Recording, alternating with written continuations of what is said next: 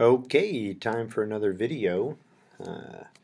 This time we're going to be talking about work, power, and energy. So these words are words that we use in everyday life, of course, and now we're going to come up with the physics definition of them and some calculations also. So today it's work and power that we'll be talking about. And the thing to remember, I guess, or a good starting point, is that work from a physics standpoint is force and distance. So it's a force supplied over a distance. A force by itself is not work. There has to be some kind of movement. So you could push a rock all day long, like this statue is, and you're not doing any work unless you're moving the rock. So work is force and then multiplied by distance. Okay, so we'll start off with the unit for work, and that is the joule. You may remember the joule from chemistry, and now we're also applying it to physics here. So let's start off and see what we got here. Here's an example of a force and a distance, two concepts that we're very familiar with. And we're going to see how much work is done in moving the car across the parking lot. Okay, have you ever done that? Have you ever had to push a car across the parking lot? My advice would be to put it in neutral. Makes it a lot easier to do that. So let's see how you do. Give it a shot and see what you come up with. And when you come back, I'll show you my solution. Okay, so here we go. Of course, we identify the information, and then we go ahead and plug it into our equation. So W is the symbol for work. We've already mentioned that joule is the unit, so it's just a matter of multiplying the force by the distance, and in this case 525 joules is the answer. How did you do? Now, hopefully it makes some sense to you. Alright, the joule. This is a new unit for us, the joule. Well, you might have seen it in chemistry, as I said, but for physics it's a new unit. And it is a derived unit. If we multiplied newtons by meters, we would get Newton meters, let's say. But newtons multiplied by meters is the derived unit joules. And that means you must be in meters and you must be in newtons in order to get an answer that comes out in joules. Okay, can you think of any other derived units that we have used in this class? Well, one is the Newton, right? The Newton itself was derived out of some other base units, right? And yeah, so what are the units that we use to get the Newton? Well, the Newton was a force, a mass multiplied by acceleration, so the Newton involved kilograms, meters, and seconds. So the joule is also based on kilograms, meters, and seconds. So it's the joule uses the Newton as well. Okay, right, and F is equal to ma. It was mass in kilograms multiplied by meters per second squared. So you can see how kilograms, meters, and seconds show up in the Newton. Okay. So here's another thing to think about, and maybe makes a little bit of sense too, right? When you're lifting an object, the force you supply is the weight of the object. They even call it lifting weights, right? So the force required is the weight of the object. Here's a person lifting a car inside a house. Oh, that's pretty amazing. All right, so let's see. We know that weight is mg, which is the mass in kilograms multiplied by g, the acceleration due to gravity. So, how about this? Here's an example for you, and why don't you give that a try? See if it works out for you. And when you come back, I'll give you the answers and the solution. Okay, well, back again. Hopefully that worked out for you. And let's see what we would do. First step, of course, is identifying the information. So there's the mass and the distance. And since the force is the weight, you are going to multiply that force, that mass rather, 500 kilograms by 9.8. So the force is 4,900 newtons.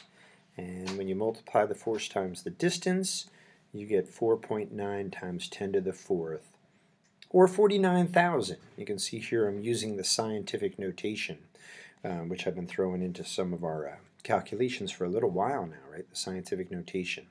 Here's a quick review of scientific notation, right? What do we do here? 1250. Do you know what that would be in scientific notation?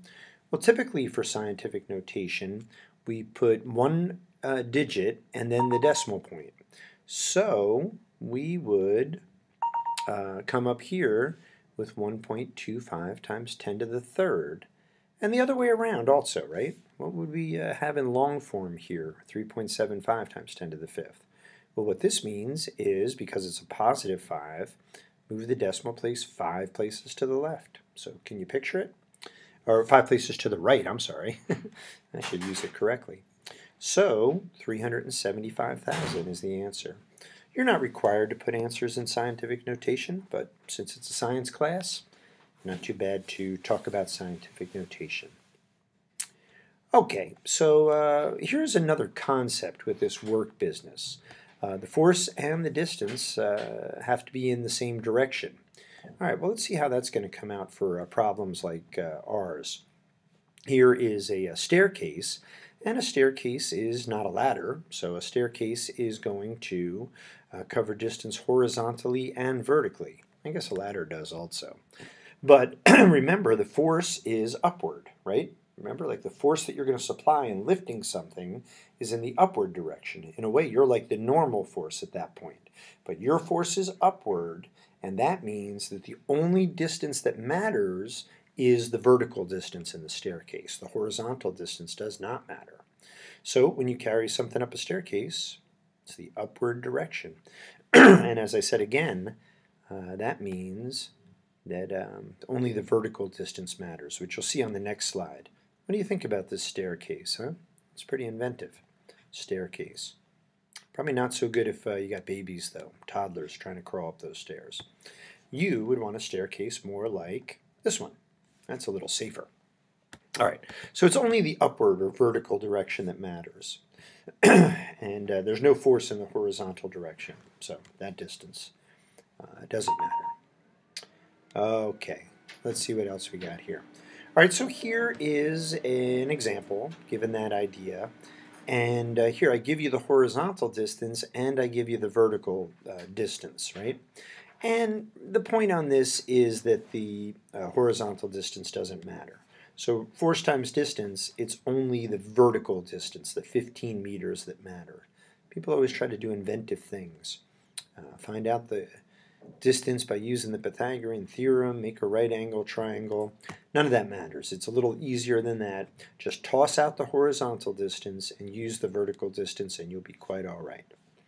All right, so in this case 150 joules worth of work, and hopefully that concept makes some sense. Okay, now power. You know, we talk about power in different ways, and power is really how fast you're doing the work. So if we can both do 1,000 joules worth of work, well, we've done an equal amount of work, but as far as power, it's the one of us that would do the work faster that is generating more power. So power is the rate at which you do work. Symbolically, power is W divided by T, work divided by time. All right, so here's an example for you, and the question is how much work was done, and you can give that a try. That's a little review of the work concept, and when you come back I'll give you the answer. Welcome back. There's the answer. That's 7,500. And then as a follow-up question, how much power was used? So why don't you give that a try, and when you come back I'll give you the answer. Okay, now you're back, and the answer for the power is 187.5 W's. Now, there's a lot of W's. We have a W for work, and now here the unit is W as well. Any idea what the unit for power is? Something you might have heard before. Watt is the unit for power. Watt is the unit for power. It's not a question, it's a statement. W is for watts. Watts is the unit for power. Watts are derived from joules and seconds. Joules divided by seconds gives you watts. So once we're back to relying on the joule to get the derived unit of watt, and the joule was derived from the unit, newtons, and that comes back to kilograms, meters, and seconds. So everything's wrapped up in the kilograms, the meters, and the seconds. Okay, here's my solution for that. Maybe you saw my answers and you didn't quite understand it. So here's the step-by-step for you. Here I've identified the information that I was given, and I found the work by multiplying the force multiplied by the distance. That's where I got the 7,500, or 7.5 times 10 to the third joules. And then here is the power calculation.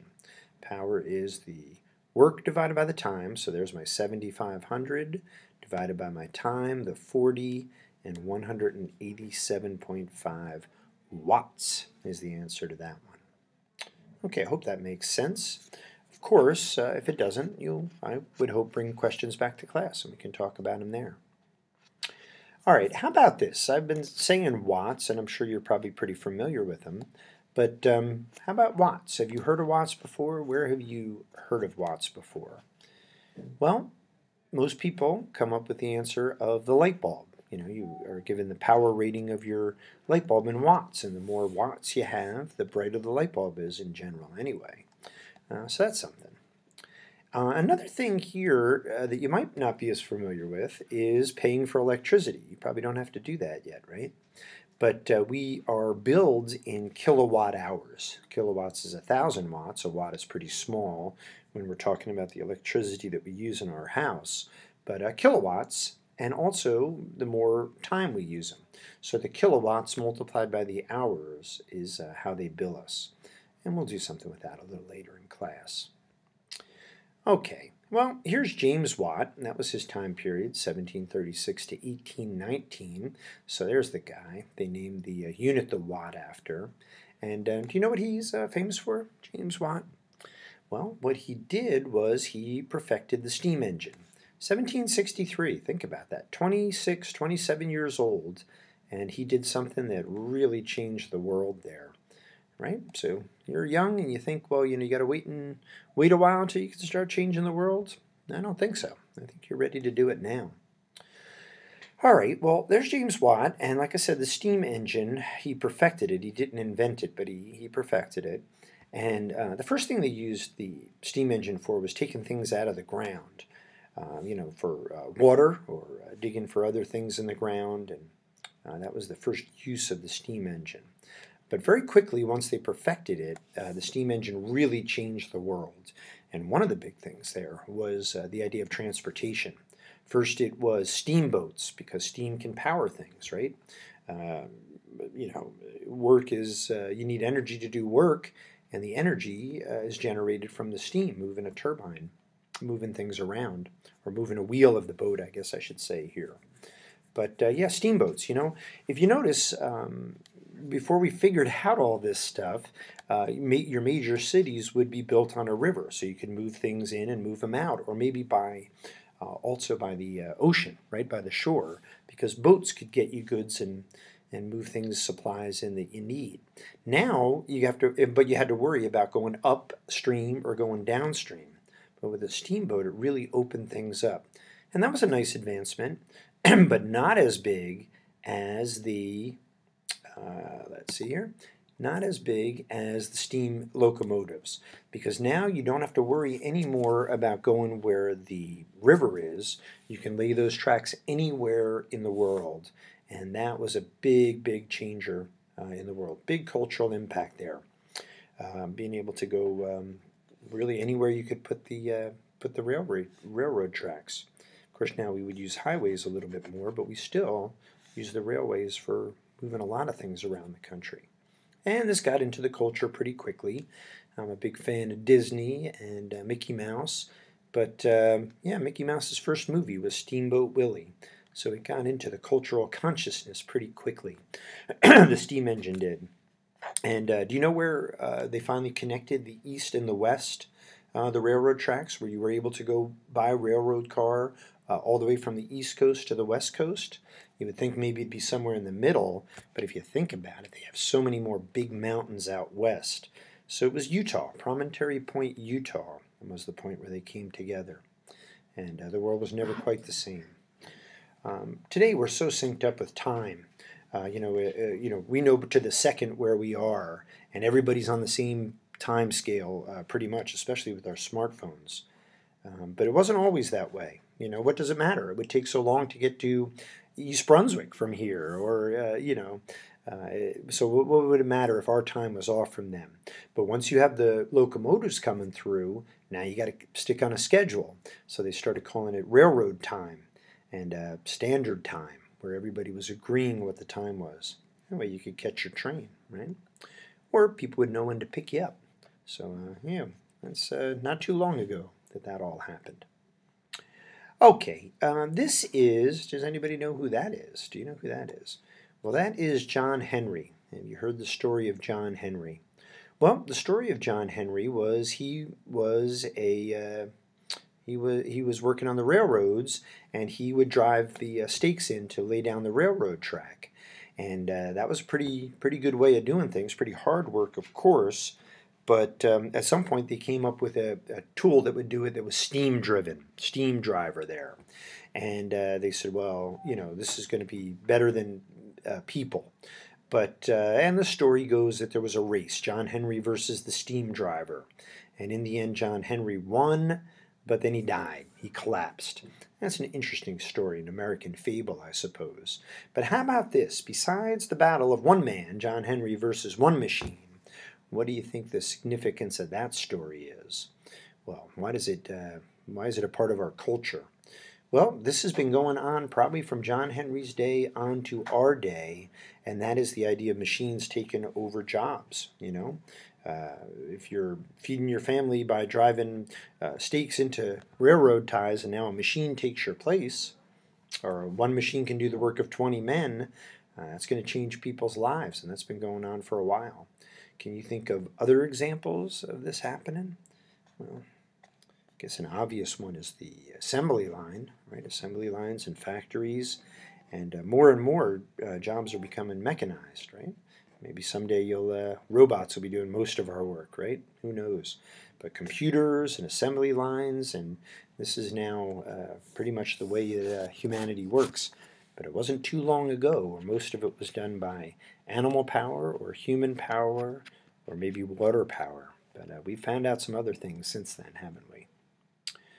Okay, so here's an example to finish up our talk on work and power. So see how you do with that one. And when you come up, I'll come back, I'll give you my answers and my solutions, and we'll finish off this video. Okay, welcome back. See how you did. My answer was, well, there was my work, 7,840 joules, and the power, 522.7 watts. So how did you do with that? Well, here's my explanation of how it works. There we go. There's my mass. I'm first identifying my information. And of course, then I have to realize that mass is not force. So here I am making the conversion to weight. So the force is 392 newtons. And that's where I got the 7,840 joules. So there's my work. And there is my power, taking the work and dividing it by the time. All right, so hope that makes some sense to you. And if you didn't understand what was going on, please bring your questions back to class. And I look forward to seeing you there. Thanks for watching.